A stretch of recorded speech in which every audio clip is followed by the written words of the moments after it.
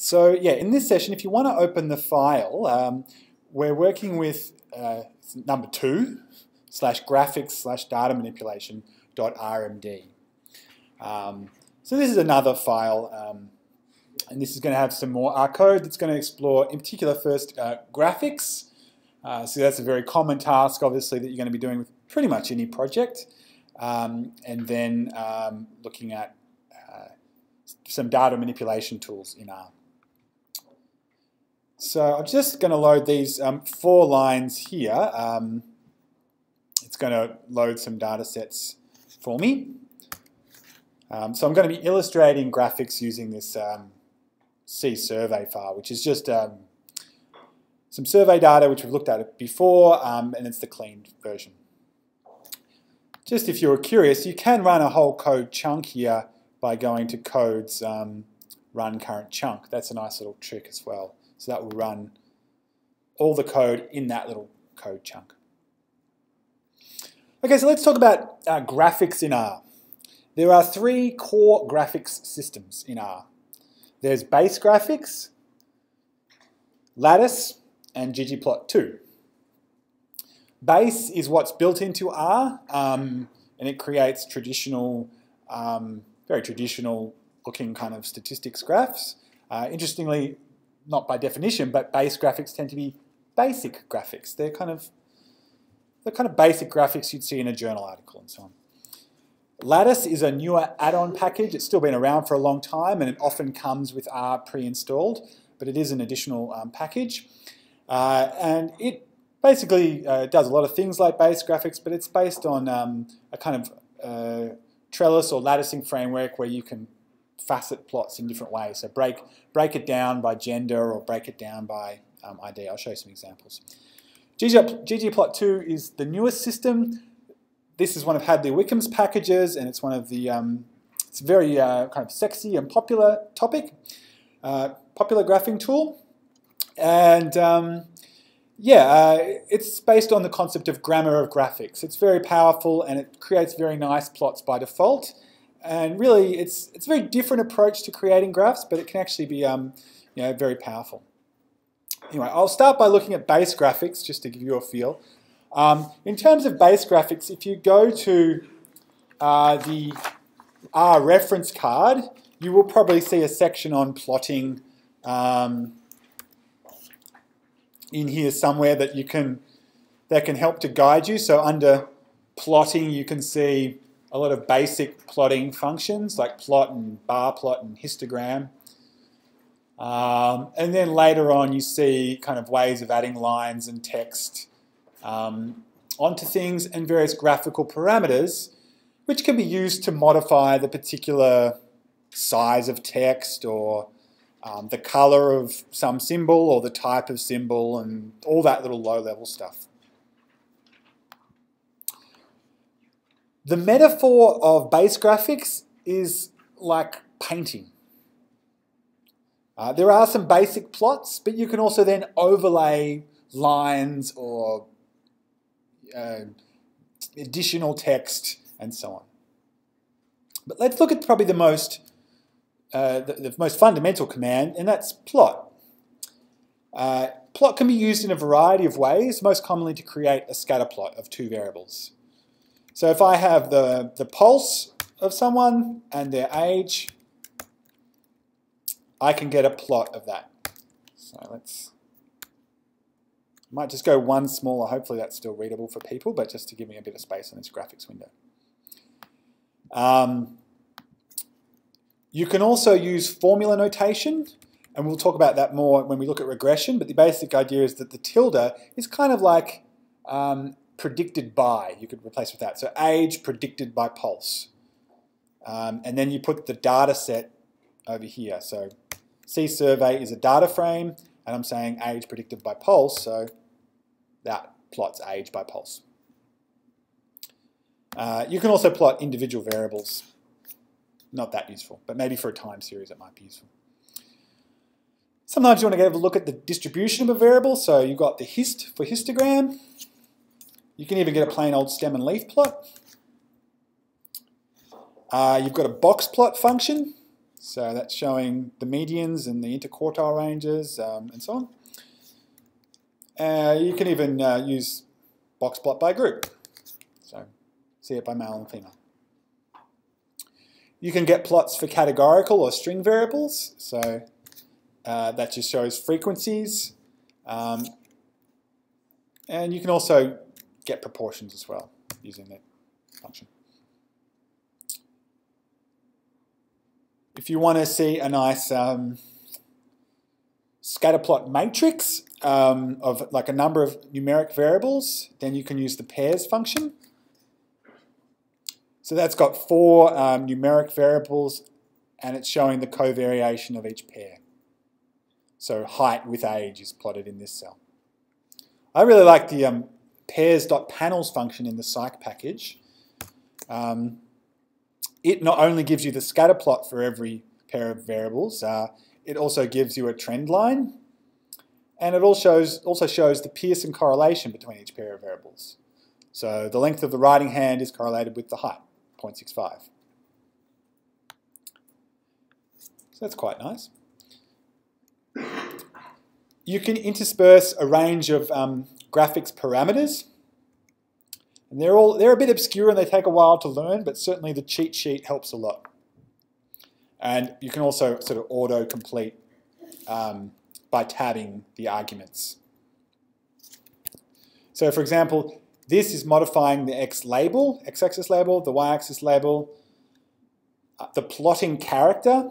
So instead of using circles, it uses, if you can see it here, 1 is an open circle, 2 is a triangle, 3 is a plus. So you can do that. Changes the line orientation, or the orientation of the labels on the axis, and the x and y limits. So that's just modified the graph a little bit. Here comes the painting metaphor. You can overlay a title with the title function, or you could add particular sort of lines, either a horizontal line or a vertical line. And notice I've added arguments for like line type or color, and all those little parameters are sort of listed in the cheat sheet. Or you could add text to a particular XY position. So that's the painting metaphor. You can sort of overlay plots and with various elements.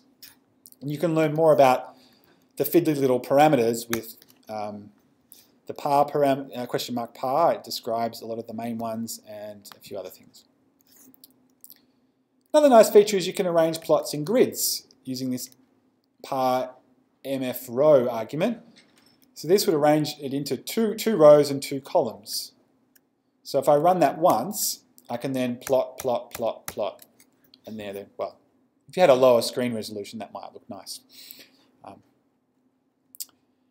Also, RStudio makes plotting a lot nicer. So in the plotting window, you can navigate back and forward to see previous plots. You can export a plot, so copy to the clipboard, you know, and paste it into Word. Whiz bang, there you go.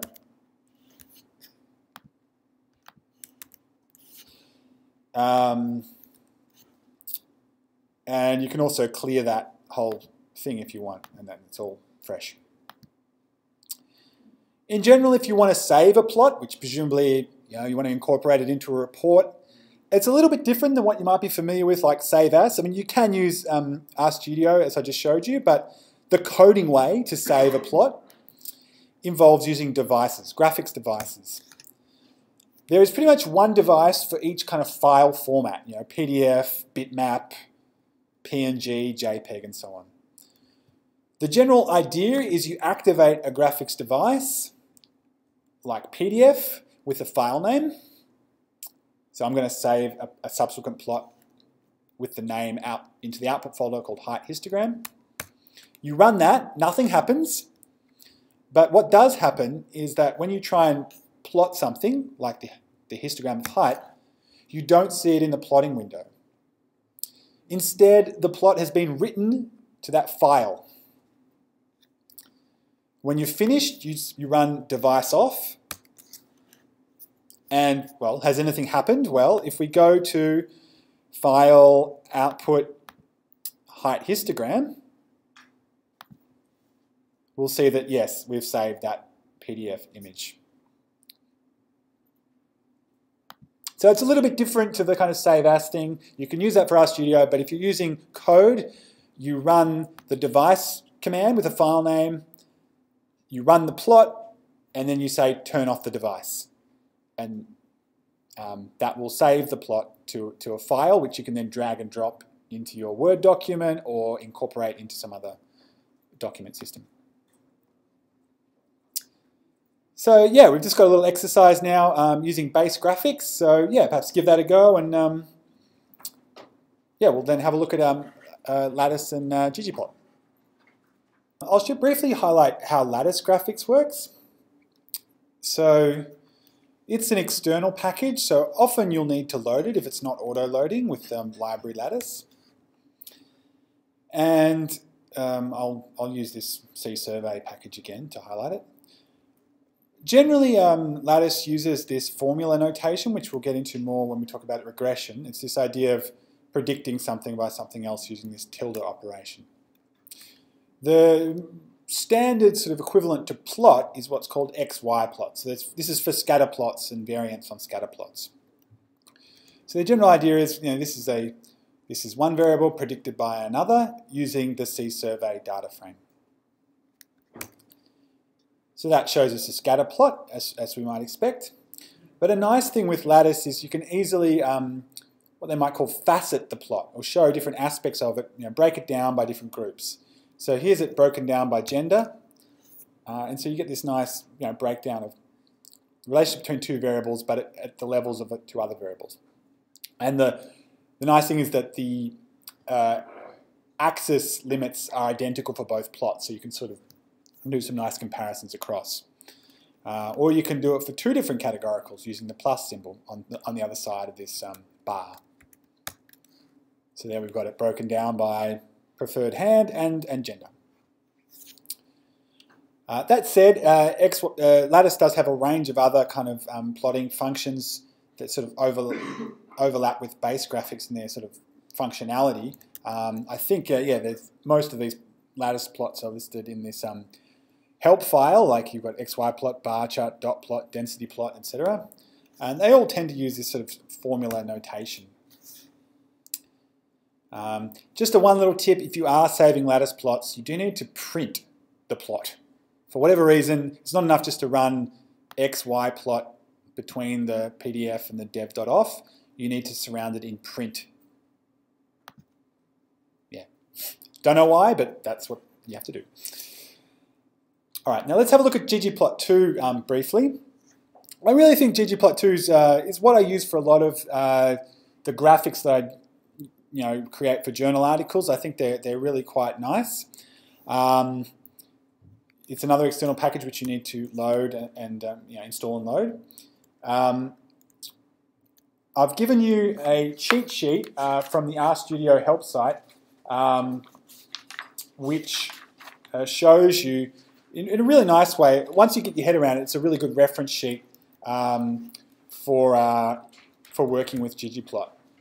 So it really talks about the basics of setting up a ggplot with a data frame and various aesthetics, and then the common kind of plots you'd use. So once you get your kind of head around it, you can rely on this to keep you moving. All right, so I'm going to look at some data on Australian athletes. It's got some blood counts and body mass index and a few things like that. So the basic function for ggplot2 is the ggplot function. The first argument is a data frame, so data set. In this case, we've got the sports data. And then the idea is that you map variables from that data frame to aesthetic attributes of the plot. So I'm going to map height to the X attribute and weight to the Y attribute of the plot. And you do that using this AES. It's short for aesthetic. So you're mapping a data feature to an aesthetic feature of the plot. Now by default that won't do anything. That's always the starting point. and then you add one of these geoms, geometric objects, I guess. Standard one being a geom underscore point. So if we do that, that gives us a scatter plot.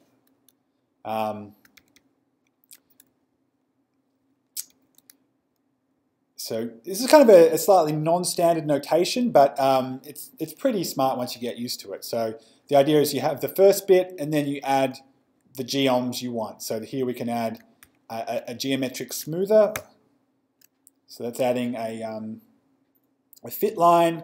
I've also added an attribute that does males and females separately by color.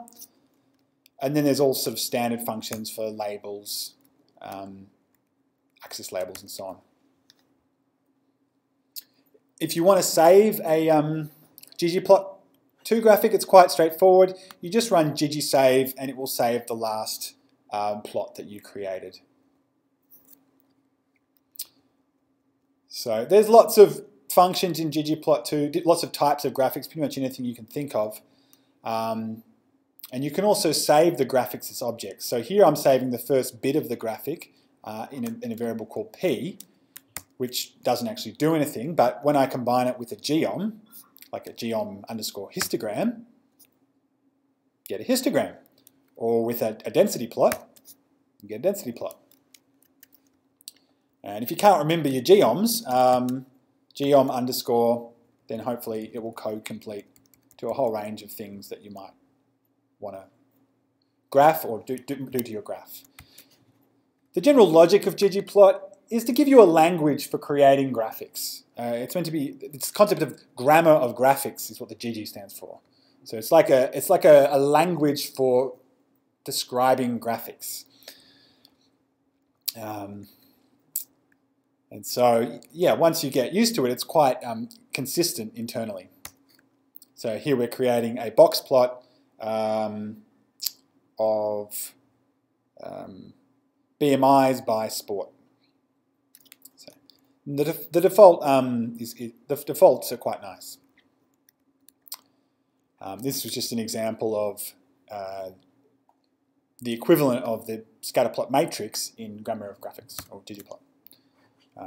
That use an external library. So in general, I think ggplot2 is quite well worth using. It's got its own kind of conventions for writing, but there's a lot of support. And I think if you go to the manual for ggplot, you'll find that it's actually quite well documented. So if you're wondering what geom.point looks like, it's got all the arguments, and then there's heaps of little example plots that you could then modify the code to do something particular. And there'll be equivalent things for box plots and all that sort of stuff. So yeah, it's pretty cool, ggplot. I think it actually creates graphs that you could probably show to a, dare I say, a business client, let alone a scientific audience, which is often more about readability. Often in consulting worlds, they quite like a bit of color and flash and that sort of stuff. So I think ggplot is quite a nice option if you don't want to just show kind of the straight scientific stuff, but you want to have a good quality graph that actually looks relatively nice as well. All right, so that's graphics. As I say, there's three systems. They kind of overlap in what they do. Personally, I often use base graphics just for kind of my own internal purposes. I want to get a quick scatter plot of some residuals, or just have a quick look at a histogram. You've got a very quick function. Whereas if I want to create a nice, pretty plot for a report, I might go to ggplot to do stuff there. But it's whatever works and whatever works for your audience.